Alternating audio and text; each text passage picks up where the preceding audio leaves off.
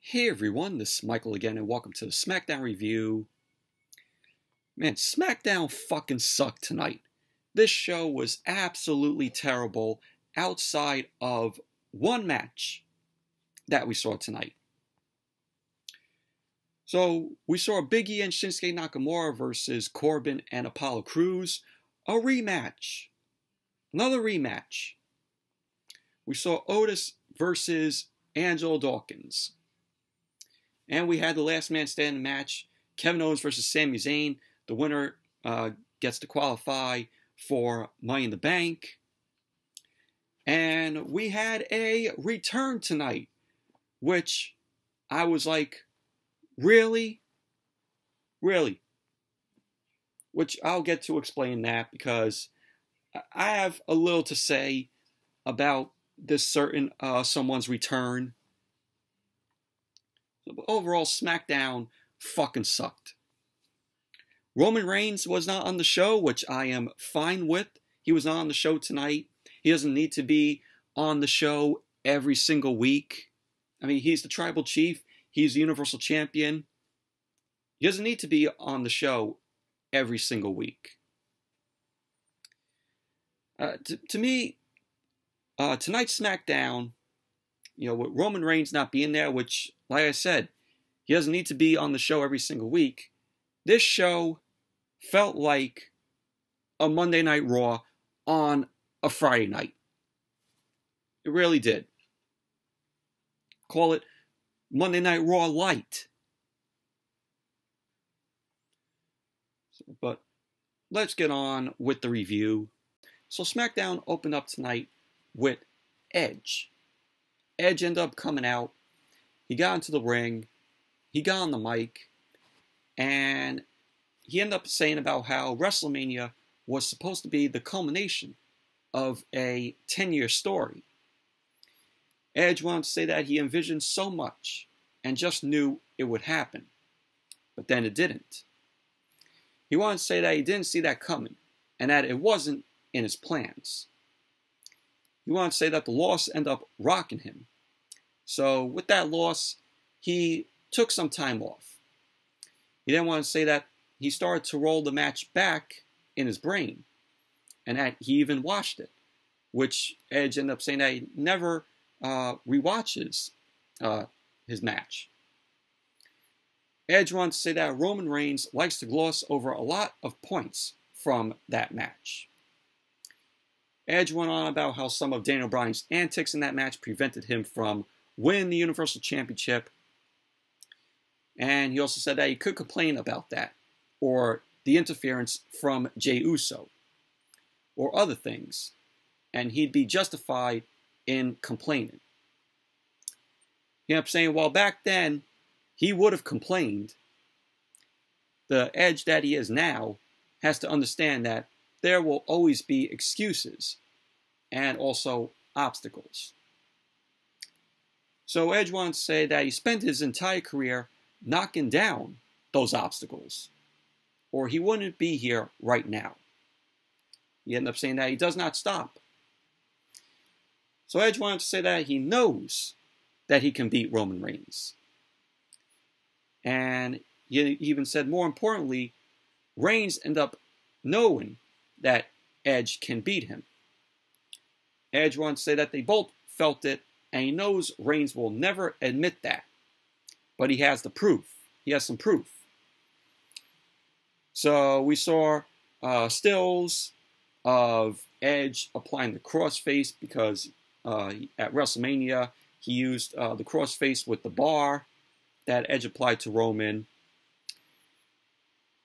So we saw a still of that.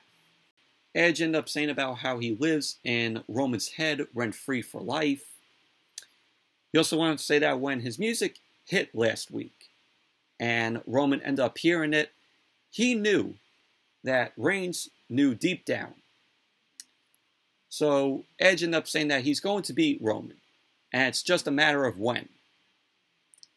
He ended up saying that it is inevitable that he will become the Universal Champion. So Edge ended up getting out of the ring. He ended up heading to the back. And that was how the segment ended. But Edge, wanted to come for Roman Reigns. We're going to get the match at Money in the Bank. And I know Seth Rollins is going to interfere in that match. So we're going to get Rollins versus Edge at SummerSlam. And then the rumored Roman Reigns versus John Cena at SummerSlam, if WWE can actually get John Cena, because John Cena's schedule, with Hollywood, he's a busy guy. So who knows if John Cena is going to be back for SummerSlam? It's rumored, and Roman Reigns' opponent at SummerSlam possibly going to be John Cena, if they could get him. But overall, it was a okay segment to open SmackDown with Edge. So then we saw Paul Heyman. Paul Heyman was backstage. Jimmy Uso ended up walking in. He started ranting to Paul Heyman about what Edge was saying about Roman. Jimmy ended up telling Paul Heyman that he couldn't believe that Edge had to say all of that. Jimmy ended up saying that he's going to tell Edge what he told him last week, that they are family, and that he got Roman's back, like Roman has his. Jimmy ended up saying that when Reigns gets here, they are going to put Edge down and stab the family flag in his heart. So Paul Heyman didn't even say anything. He just had his arms crossed, and he was just staring at Jimmy Uso. And that was how the segment ended. But Jimmy Uso saying, oh, when Roman gets here, Roman wasn't on the show tonight.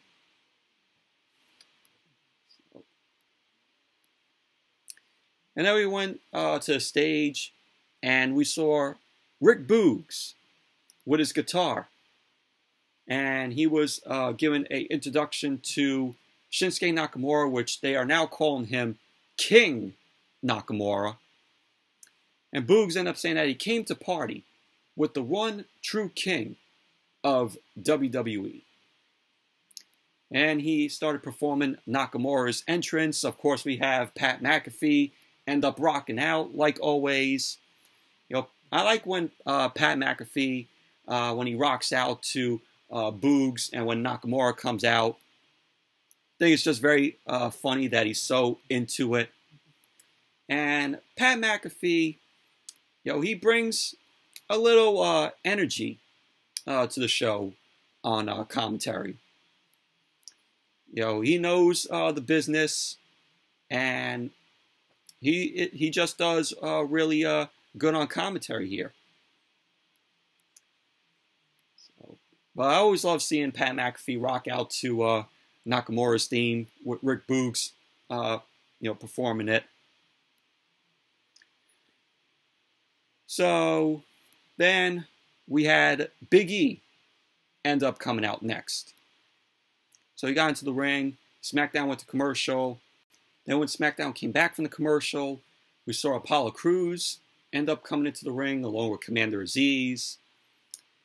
And then Baron Corbin. So we had the tag team match.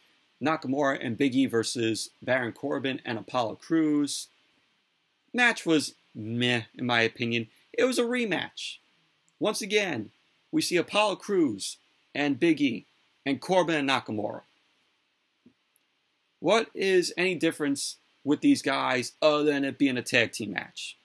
We've seen Big E and Apollo Crews how many times already? And Nakamura and Corbin? It's the same shit. The only difference is it's a tag team match. So the match started off with Apollo Crews and Nakamura going at it. Nakamura ended up leveling Apollo Crews, ended up nailing a running elbow to Crews into the corner. Nakamura ended up placing Apollo Crews on the top turnbuckle and delivered a high knee to Apollo Crews. Big E ended up coming in, started stomping away while Apollo Crews was down in the corner. And Big E did a abdominal stretch. Big E ended up slamming Apollo Crews, went for the cover, which Crews ended up kicking out at 2. Crews then tagged in Baron Corbin. Baron Corbin was unloading on Big E. And SmackDown went to commercial. Then when SmackDown came back, we saw Corbin was in control of the match. He kept control on Big E.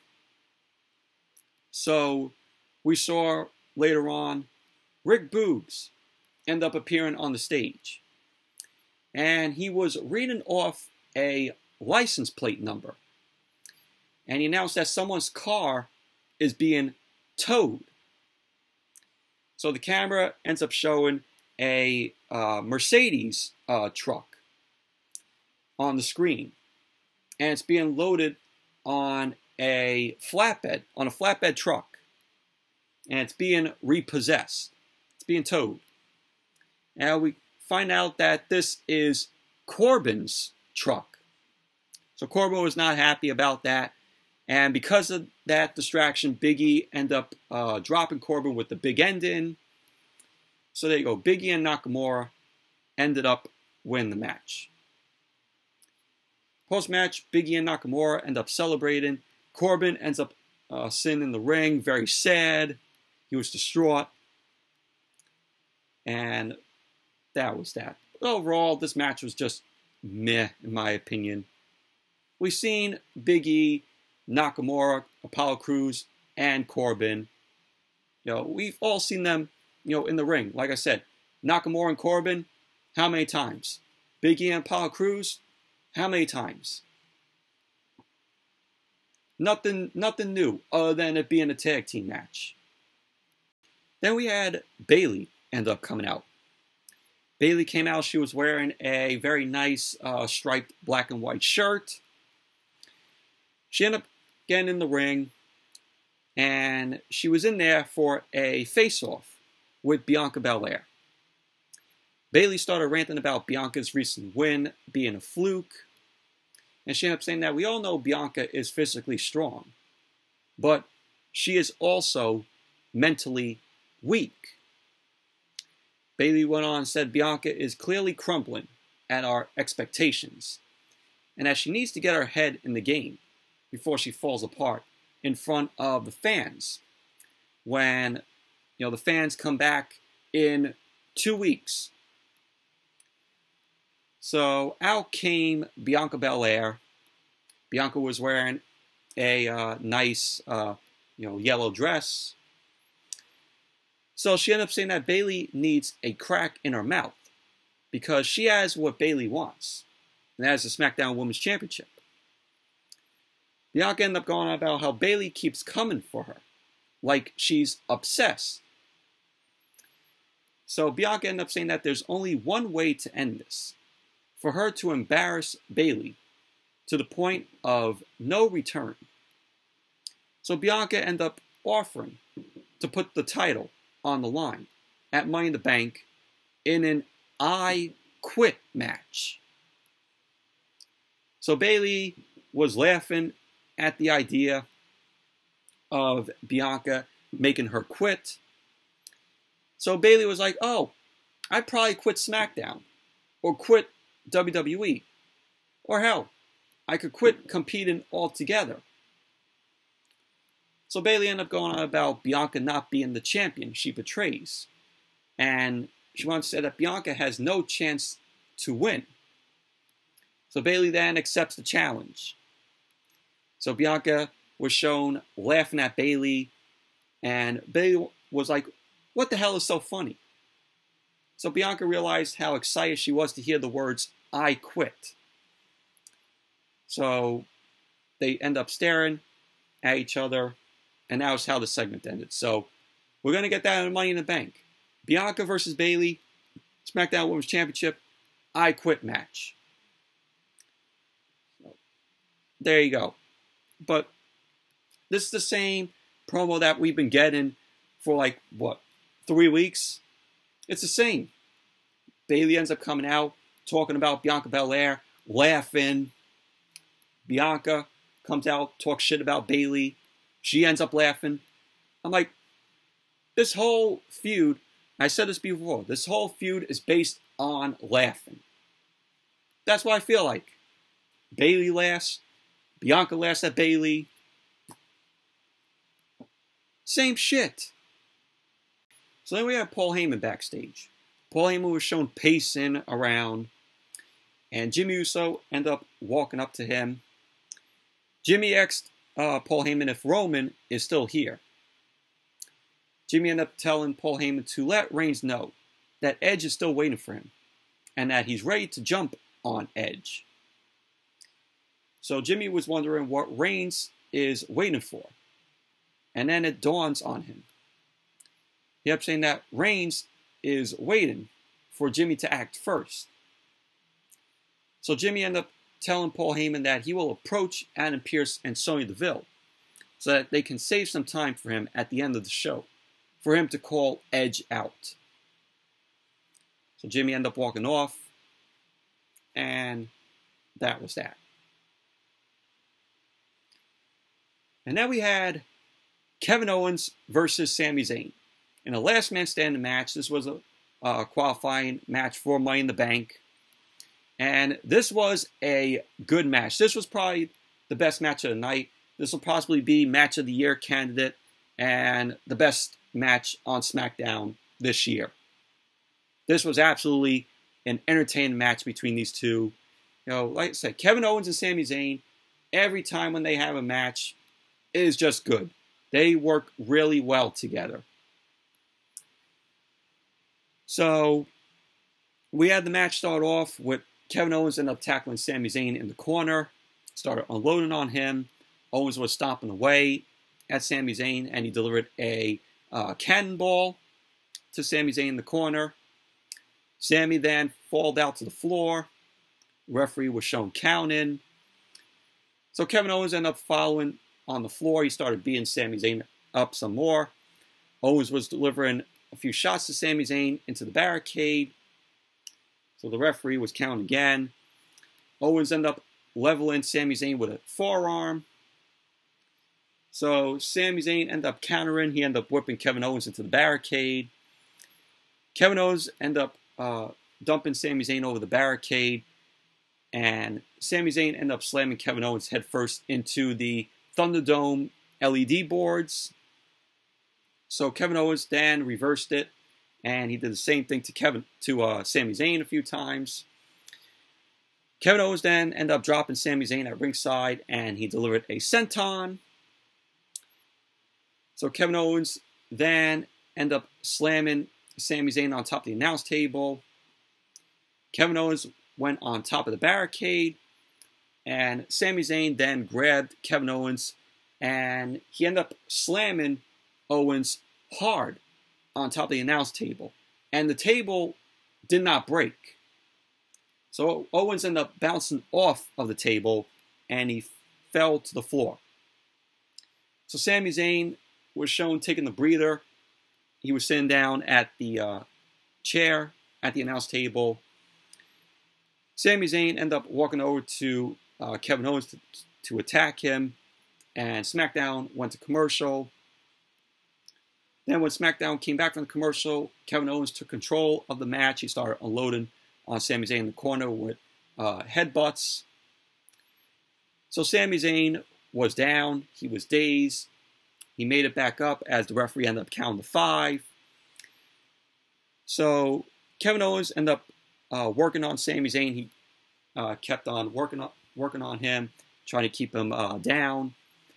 Kevin Owens then pummeled Sami Zayn some more, ended up dropping him with some left and rights, delivered a chop. So there was a point where Owens ended up taking Sami Zayn to the top turnbuckle, and he was going to put him through 2 tables that were on the floor, because Kevin Owens ended up pulling 2 tables from underneath the ring, set them up, and we had Kevin Owens end up gasping for air around ringside, and Sami Zayn ended up running the ropes, ended up nailing a suicide dive to Kevin Owens. And there was a point in the match where Kevin Owens ended up climbing up to the top, and Sami Zayn also was at the top.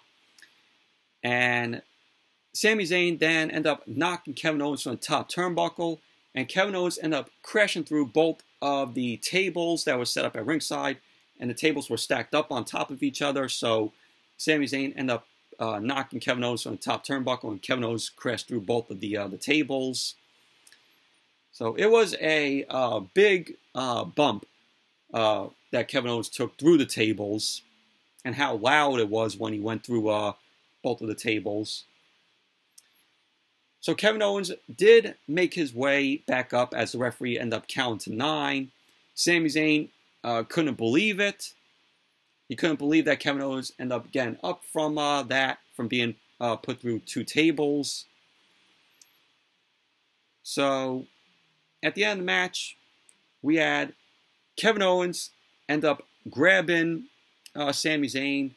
He ended up putting him through the announce table with a powerbomb. And Kevin Owens was like, no, no, no, no, no. He ended up picking him up again. He ended up grabbing Sami Zayn, ended up putting him through the other table near the announce table with a powerbomb. And then Kevin Owens ended up dragging Sami Zayn by his beard. He grabbed Sami Zayn by his beard to the edge of the apron. Kevin Owens then delivered another powerbomb to Sami Zayn on the ring apron. So Sami Zayn was laid out from that. So Kevin Owens was waiting as the referee was counting. So the referee ended up counting to 10. Sami Zayn was unable to get back up. So Kevin Owens ended up winning the last man standing match. So now Kevin Owens earns a spot in Money in the Bank. So post-match, Kevin Owens ended up coming into the ring, ended up standing under the Money in the Bank briefcases that were hanging on top. So that was that. We saw Sami Zayn trying to recover. He was very dazed. That was that. But overall, this was a very good match. This was very entertaining. This might be Match of the Year candidate and the best match on SmackDown for this year. Really enjoyed this match.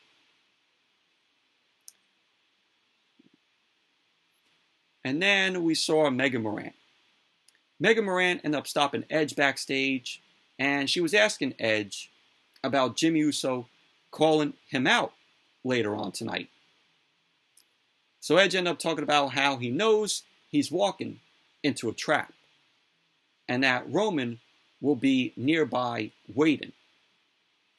Edge ended up saying that he doesn't care, and that he's tired of Roman, and that he's tired of their family, and tired of all the excuses. So Edge ended up saying that if they wanted to set this trap, that's fine, because they're going to get an angry, vindictive son of a bitch. So Edge ended up walking off, and that was that. Now we have Sonya Deville. And this is where I'm going to get to the ranting with this segment here. So Sonya Deville was in the ring. She ended up saying that it's her pleasure to announce the next entrant into the Women's Money in the Bank ladder match. So she ended up announcing Carmella last week. Carmella is going to be in the Women's Money in the Bank. She didn't even win a match. She just was like, WWE is just like, oh yeah, let's put Carmella in. She don't have to compete or qualify for Money in the Bank. She don't have to compete in the match. Let's just throw her in the match just like that. And WWE did it again tonight. They did the same thing. Oh, Carmella gets a free pass, and now this one is going to get a free pass. Let's not have her compete. Let's just put her right in the match.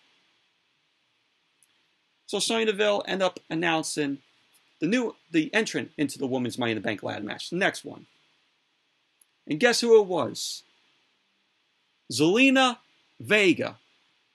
Yes, ZELINA VEGA made her return tonight on SmackDown. Unbelievable.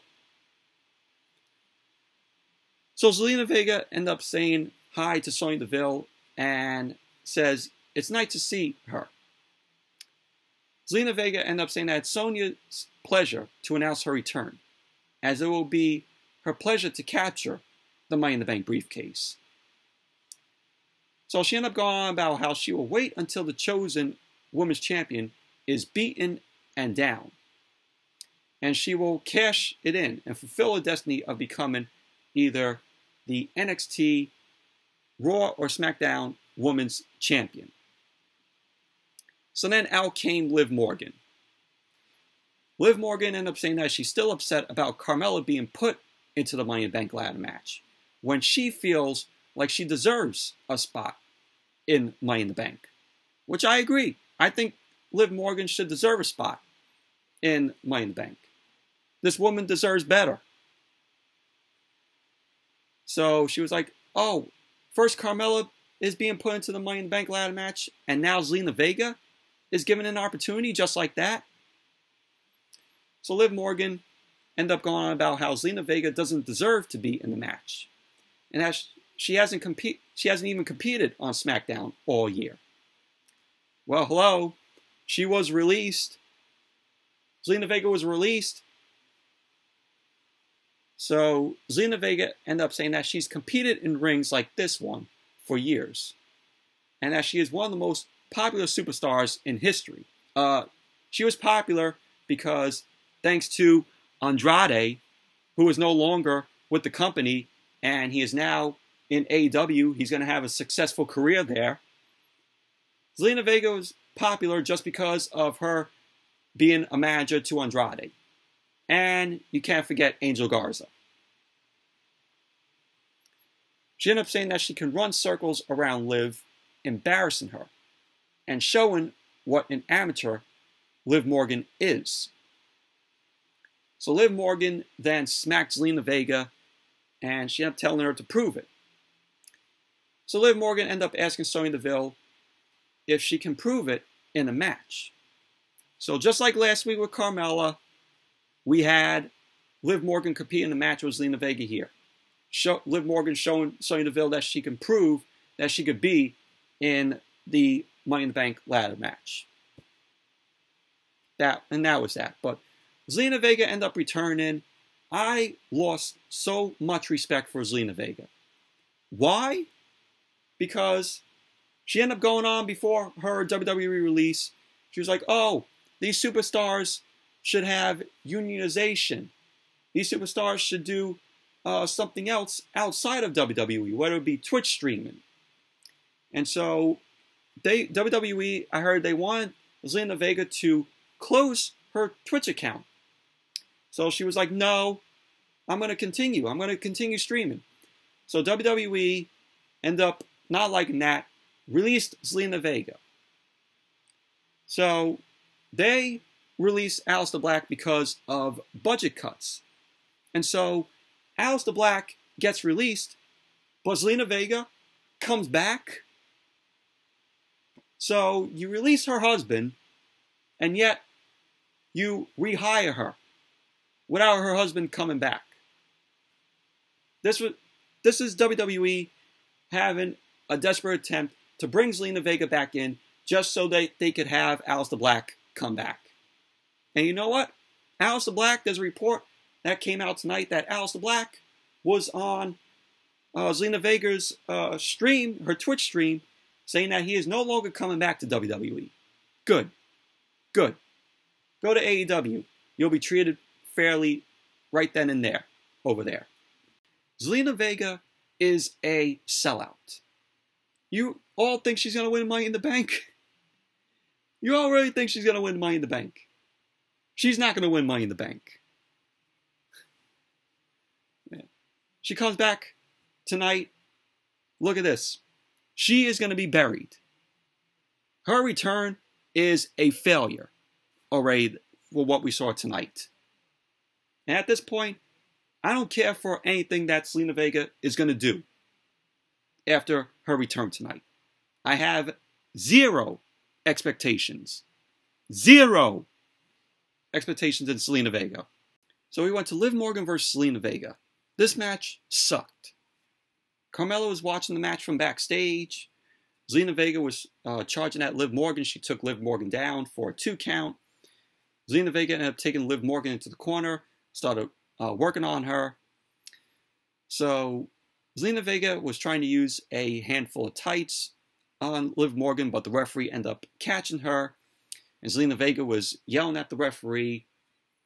So Liv Morgan then took advantage of the distraction, and she rolled up ZELINA VEGA, and Liv Morgan was using a handful of tights on ZELINA VEGA. So with that, Liv Morgan ended up winning the match.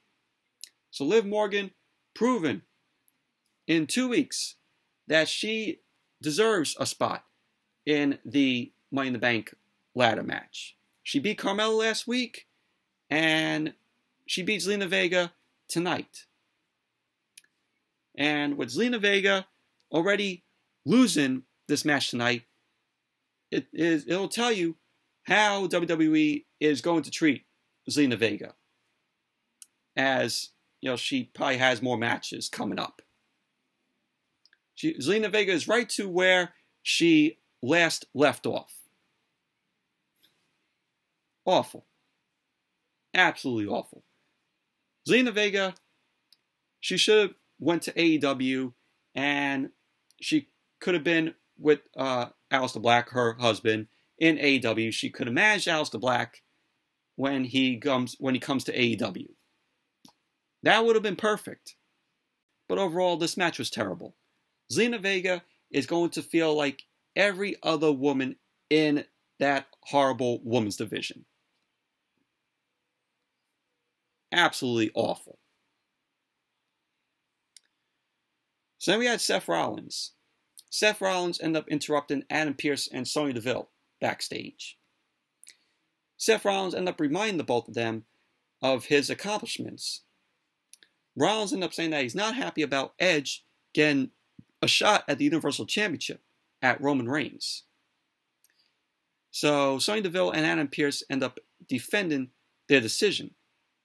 So Sonya Deville ended up telling Rollins that if he beats Cesaro next week, he will earn a spot in the Money in the Bank ladder match. Great! We're going to have to see another match against Seth Rollins and Cesaro. Rematch number 1 for next week's SmackDown. How many times have we seen Rollins and Cesaro?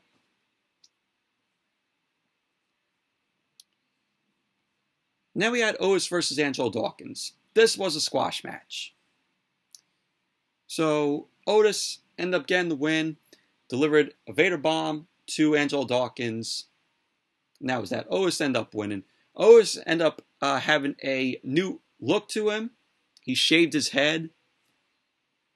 So that was that. Overall, this was a squash match.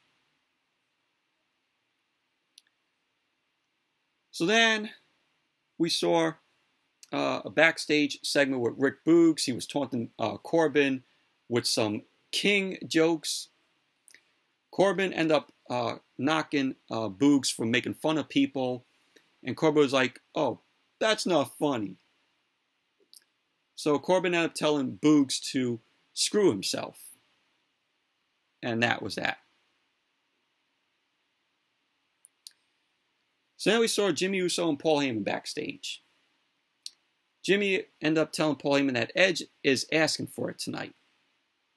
So Jimmy was wondering where Roman is. Paul Heyman ended up saying that Roman operates on his own time, but he does do for those who do for him. So Paul Heyman ended up telling Jimmy to be main event Jimmy and go out there and do what you need to do. So there you go. Roman doesn't need to be on the show every single week. So Paul Heyman's right. Roman operates on his own time. So now we had Jimmy Uso in the ring. Jimmy Uso ended up calling out Edge. Jimmy ended up saying that he doesn't need his brother Jay or anyone else because he can handle Edge all by himself. He wanted to say that it seems like Edge isn't man enough to step into the ring and face off with him. So Jimmy was like, oh, this isn't a trap. It's just him calling out Edge. So Jimmy was like, to Edge, "Oh, let's do this." So Edge ended up coming out. Edge was on the mic, and he ended up asking Jimmy if he thinks he's smart, acting all tough, with Roman, his cousin, waiting in the wings. So Edge ended up going on about how Roman is using Jimmy and the rest of the family. So Edge ended up asking what happened to Jimmy and nobody's bitch, because now Jimmy is just another one of Roman's bitch.